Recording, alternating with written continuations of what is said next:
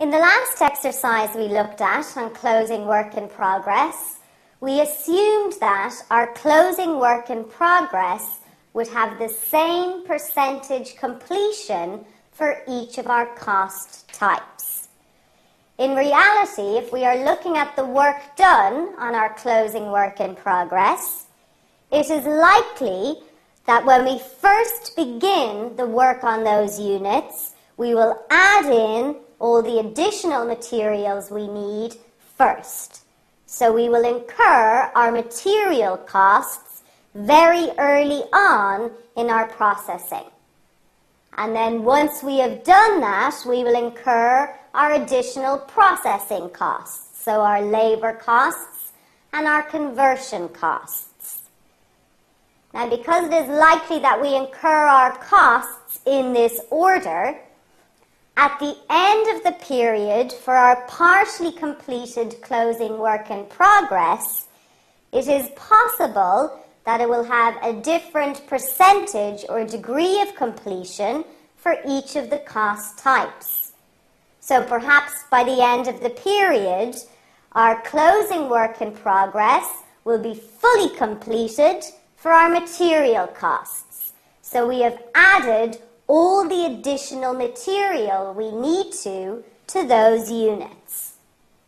However, we have not yet finished the units in that we still need to do some further processing on those units. So we still need to incur some additional labor and overhead costs to finish our processing work.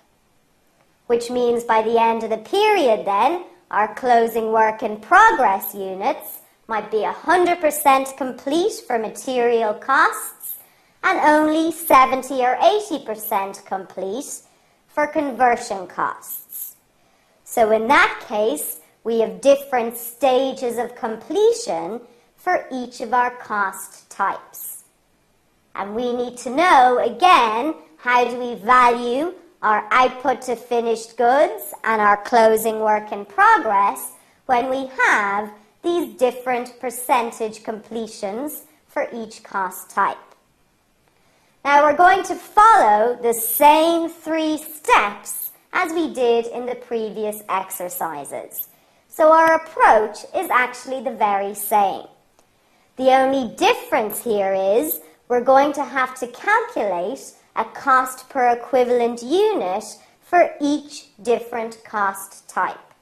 So while our approach is the same, it's going to take us a little bit longer because we have a few extra calculations. So let's have a look at an exercise to see how this works. Okay, so in this exercise, we are given information for a particular period for a company. And we are told that in this period, they have fully completed 2,100 units. So that is their output to finished goods. And they have partially completed 700 units. So we know then that this is our closing work in progress.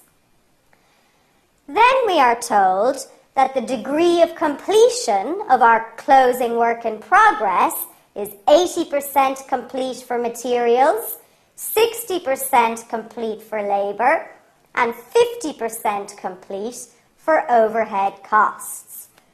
So as we are going through our 3 steps then, we are going to have to take into consideration the different percentage completion for each of the 3 cost types. In addition, we are told how much we have spent on each of those 3 cost types for the period. And we are being asked to calculate the total equivalent production, so that's just our statement of equivalent units. Then in addition, we have to do our valuation of our completed units and our closing work in progress. So just the same 3 steps then we've seen in previous exercises. So let's have a look.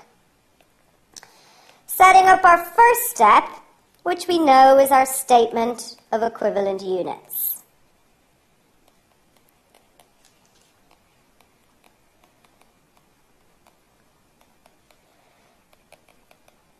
As always, we will look at each component, the number of physical units, and we will calculate the equivalent units. But now we are going to have to calculate the equivalent units work done for each of the three cost types. So separately then, we will have to look at our materials costs, our labour, and our overhead. So, our first component then is our output to finished goods.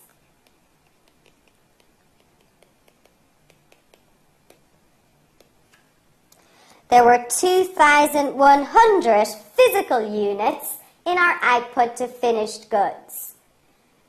Now we're going to multiply this by the percentage completion to calculate the equivalent units work done for each of the three cost types. And what will be the percentage completion of our output to finished goods? We know it will be 100% complete. So this is straightforward then.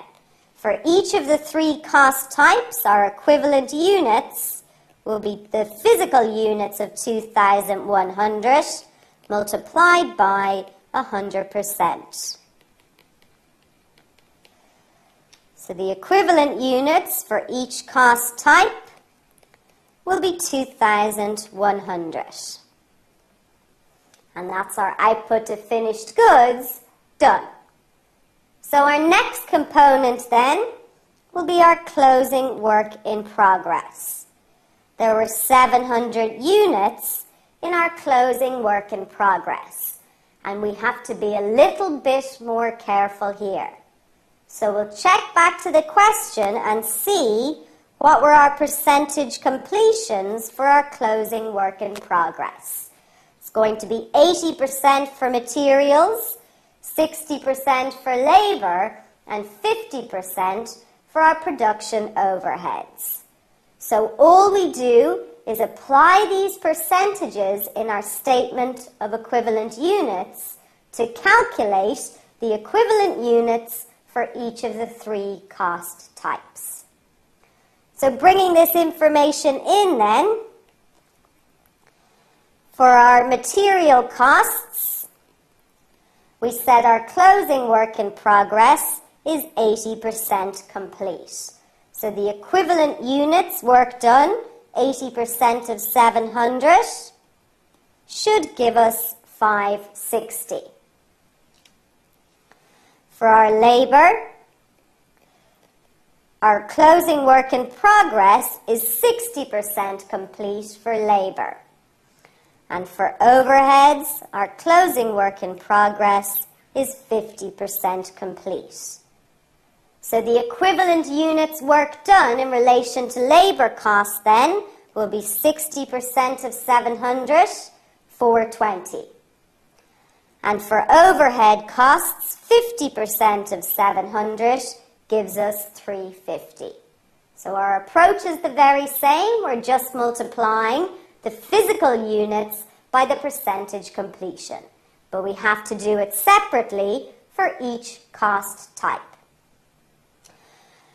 So when we've done our equivalent units for each of our two components, again, we just have to work out our total equivalent units.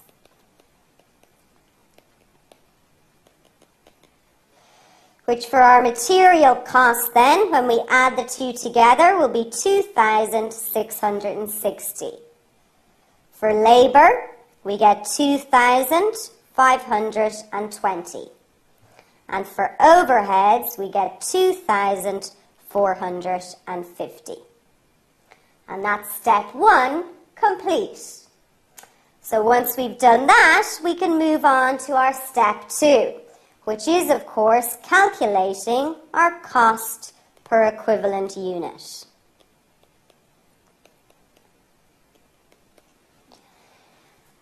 We know that we calculate our cost per equivalent unit by dividing the total costs by the number of equivalent units work done.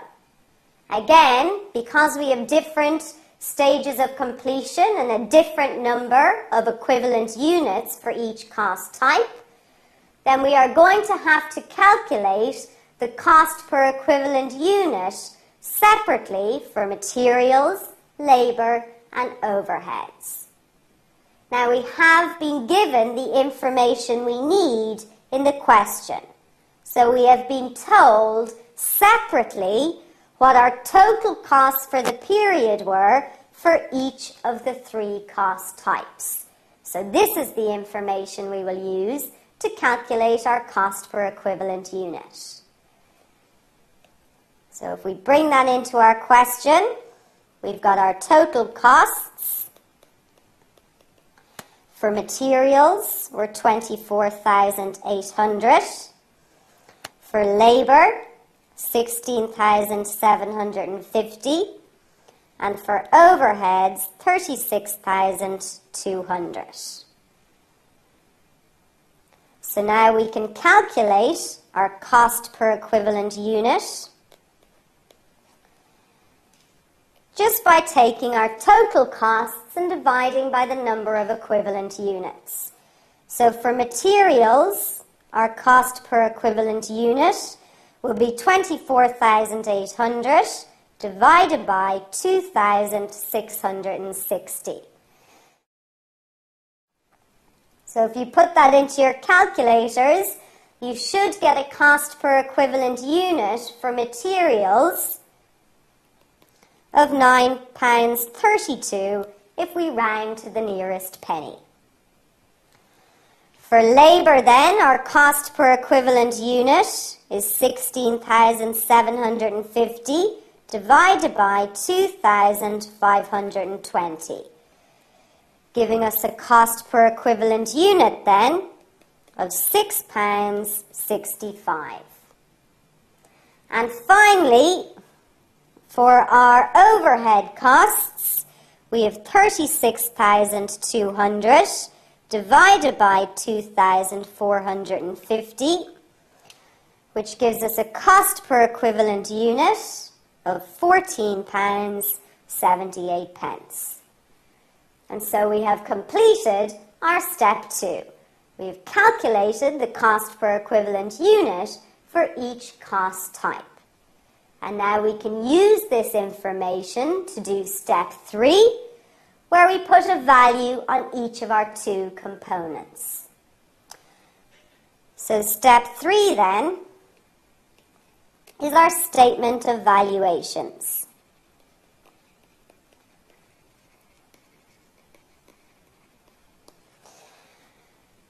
And in this step, we are going to have to look at how much we have spent on the component for each of the 3 cost types. But again, for each cost type, all we do is multiply the equivalent units work done by the cost per equivalent unit. So starting with our output to finished goods then,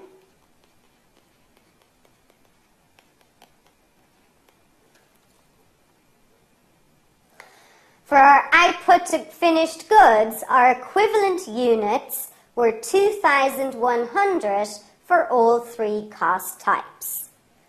So, for materials then, in total we have spent 2,100 multiplied by our cost per equivalent unit for materials.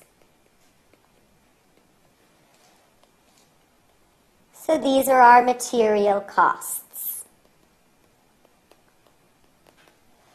Then we need to add on how much we have spent on these units in relation to labour costs, which again will be our number of equivalent units multiplied by the cost per equivalent unit for labour. So we have 2,100 multiplied by 665. So these are our labour costs. And finally, we need to add on how much we have spent on our overhead costs, Very same thing, so we just add on 2,100 equivalent units multiplied by 1478, which is our cost per equivalent unit for our overhead costs.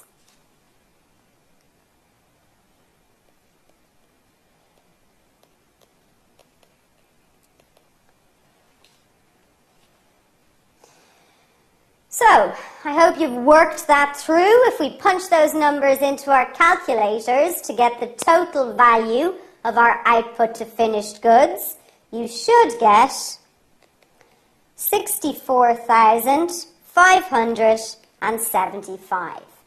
So our valuation of our output to finished goods is complete. Now we just need to do the very same thing again for our closing work in progress. So let's just remind ourselves in our statement of equivalent units, what did we have for our closing work in progress? 560 equivalent units for materials, 420 for labor, and 350 for our overhead costs. Okay then? So if we bring that information down to our statement of valuations, we get the value of our closing work in progress. So starting with our material costs, 560 equivalent units multiplied by 932.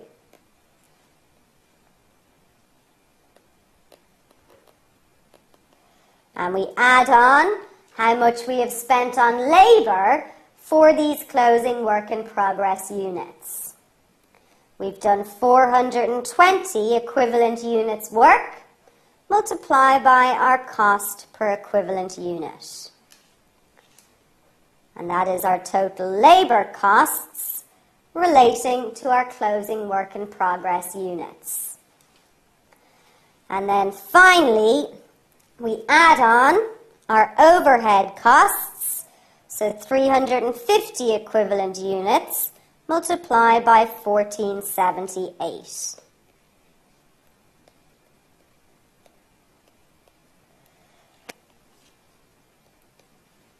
So again, if you put that all into your calculator and work it through, we get the total value of our closing work in progress, which should equal 13,185. And so we have completed the exercise. We've done our statement of equivalent units, and we have worked that through to calculate the value of our output to finished goods and our closing work in progress. So our 3 steps were the very same, just a few extra calculations.